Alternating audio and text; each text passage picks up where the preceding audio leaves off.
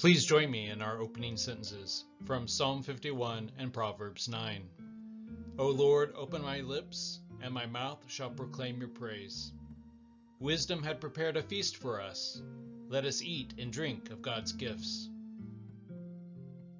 Almighty God, you have broken the tyranny of sin and sent the Spirit of your Son into our hearts. Give us grace to dedicate our freedom to your service, that all people may know the glorious liberty of the children of God. Through Jesus Christ our Lord, who lives and reigns with you and the Holy Spirit, one God, now and forever. Amen.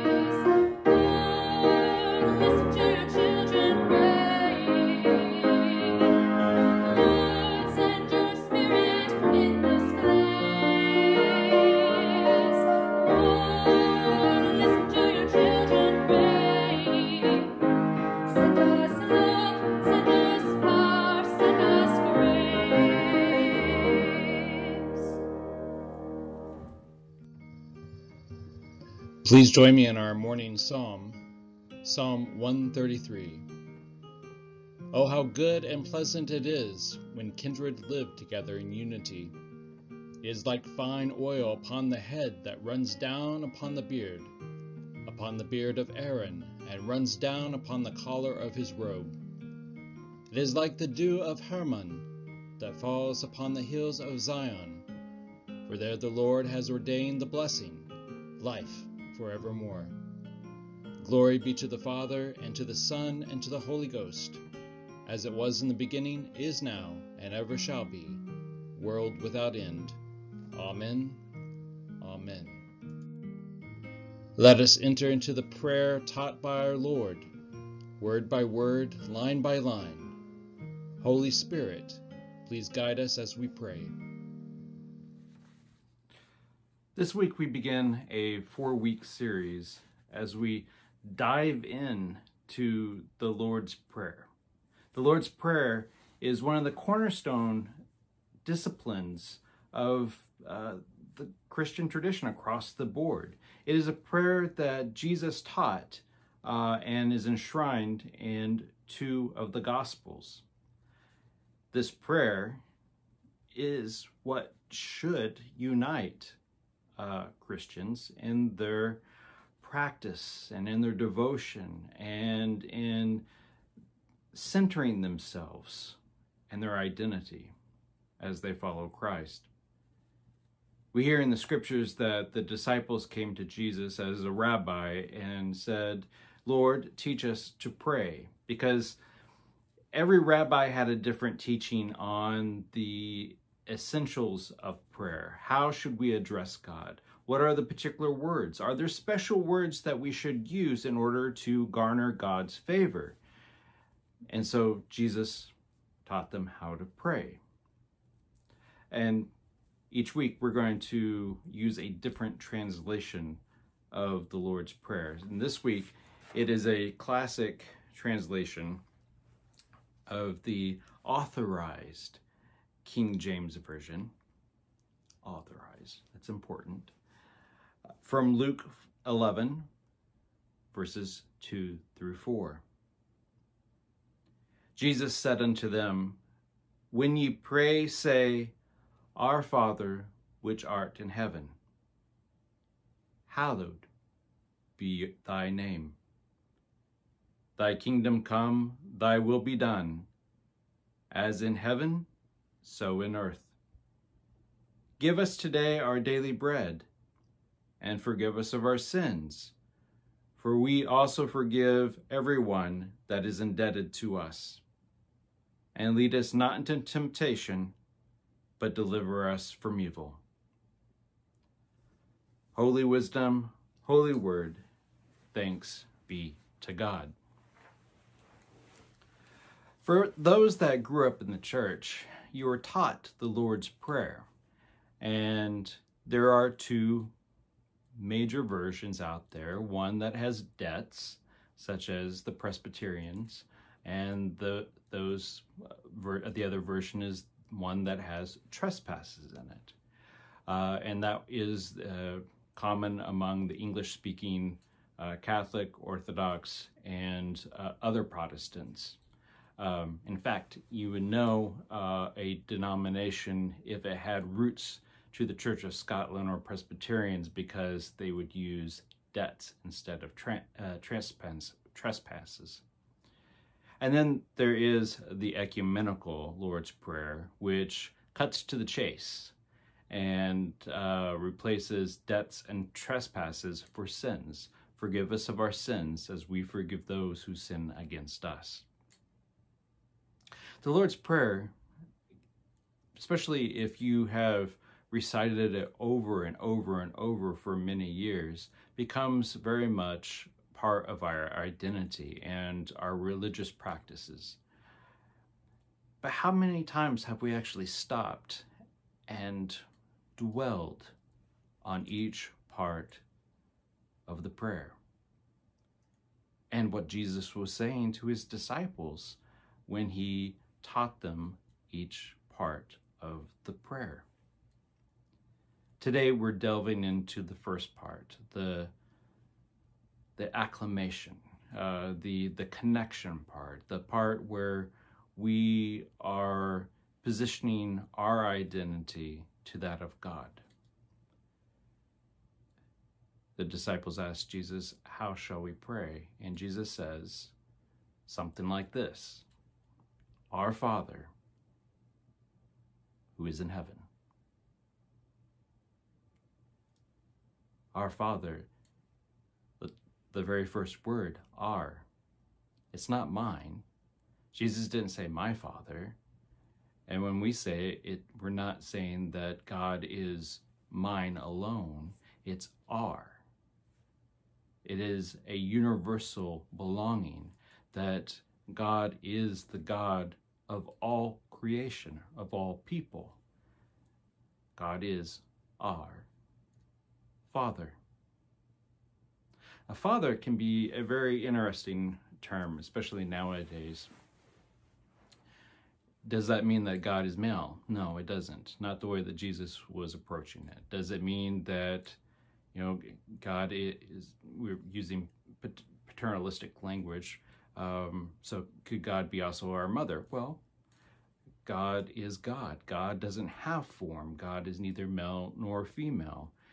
But the point that Jesus is making here when he addresses God as our Father, which is he's picking up on some language from the Hebrew scriptures and kind of the national identity that has been played within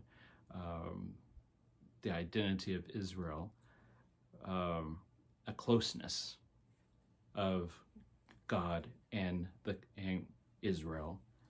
Jesus is picking up on that and extrapolating, saying that God is our God who is so intimate with us, that provides for us, that God is a parental.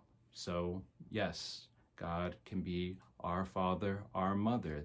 It's about the relationship. It's the personal relationship between us and God. God is our creator, but God didn't create us and everything around us and then walk away. God is very much here with us, by us. Our Father, who is in heaven. So we move from this declaration of who God is, this God that is our God. We're all interconnected with God, that God that is very personal, that's very much here, to our Father who is in heaven. So God is both immanent as well as transcendent. God is also far away from us. God is in the heavens. God is in the mystery. of life. Our Father who is in heaven. We can also say that God, who is part of the mystery and part of the being of the world and of the universe and of all of creation, is very much knit into every aspect of our daily life. When we proclaim in the prayer, Our Father, who is in heaven.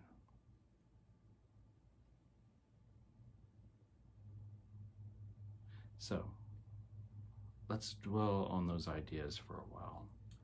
Let's dwell on this concept of that God cannot be owned, that we all have a relationship with God, one that is personal, intimate, as well as transcendent, mysterious. But we have a relationship. So let's take some time and let us enter into our holy space.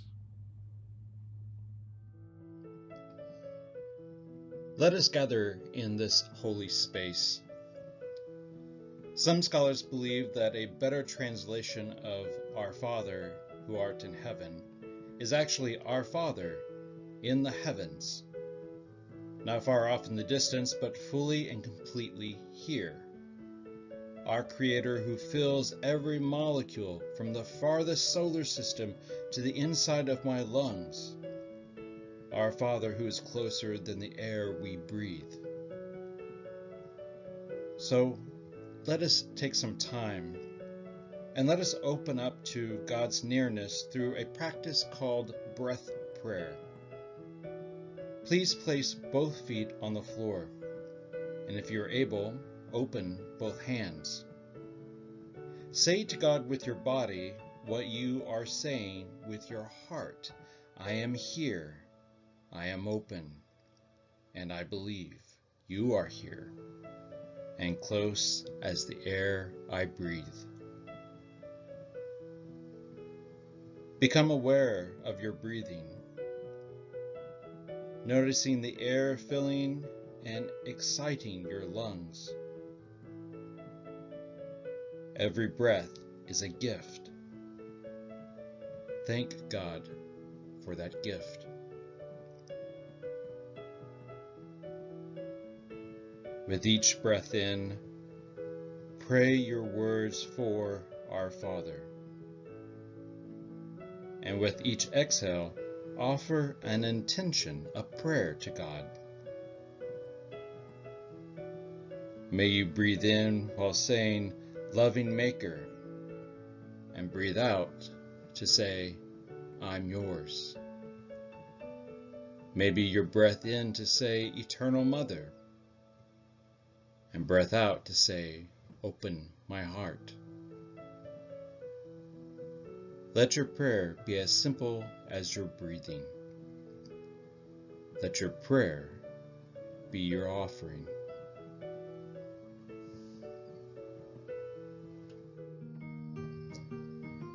Please join me in our prayers of thanksgiving and intercession. Satisfy us with your love in the morning, and we will live this day in joy and praise.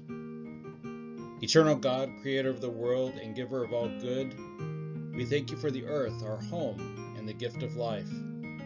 We praise you for your love in Jesus Christ, who came to heal this broken world, who died rejected on the cross, and rose triumphant from the dead. Because he lives, we live to praise you, our God, forever. Gracious God, who called us from death to life, we give ourselves to you, and with the church throughout all ages, we thank you for your saving love in Jesus Christ our Lord. Amen. Generous, compassionate God, we gather before you to pray for the church, the world, and all in need. O God, our ruler, continue to send out your church on earth to be light and salt to the world. Keep giving us the heart to do your work. Lord, in your mercy, hear our prayer. O God, our Creator, you quiet the seas and silence the wind. Restore your creation to the perfection and beauty you spoke into being. Lord, in your mercy, hear our prayer. O God, our Redeemer, inspire leaders with the righteousness that comes from faith, so that your justice thrives throughout the world. Lord, in your mercy, hear our prayer. O God, our Sustainer, comfort those who are lonely, fearful, or burdened by doubt. Give meaningful work to those who seek employment. Walk with those who are grieving or ill, and with all who face the last days of their lives. Lord, in your mercy, hear our prayer. O God, our Encourager, empower this assembly to boldly proclaim and live out your love to all who long to hear a word of hope and kindness. Equip us to use our hands, feet, voices, and minds to share the bounty you have given us. Lord, in your mercy, hear our prayer. O God, our Savior, we rejoice in the example of the saints who have gone before us until we join them around your throne. Lord, in your mercy, hear our prayer. Into your hands we place all our prayers, spoken and unspoken, trusting in the mercy of Christ Jesus. Amen.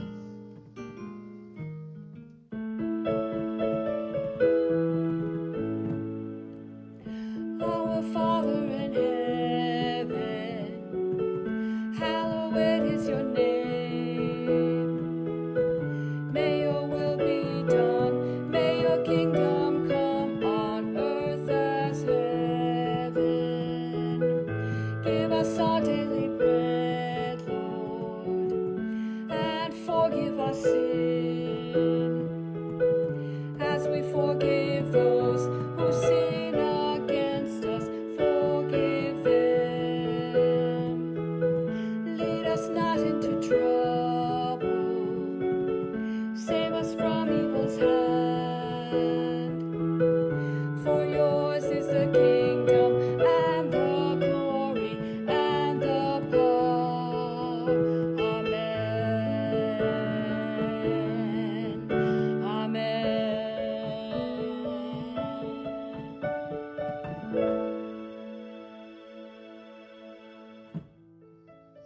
Please join me in our departing prayer.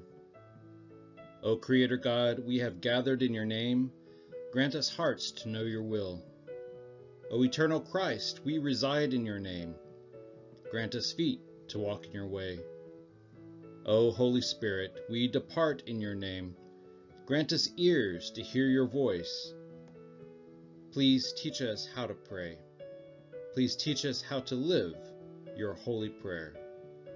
Amen.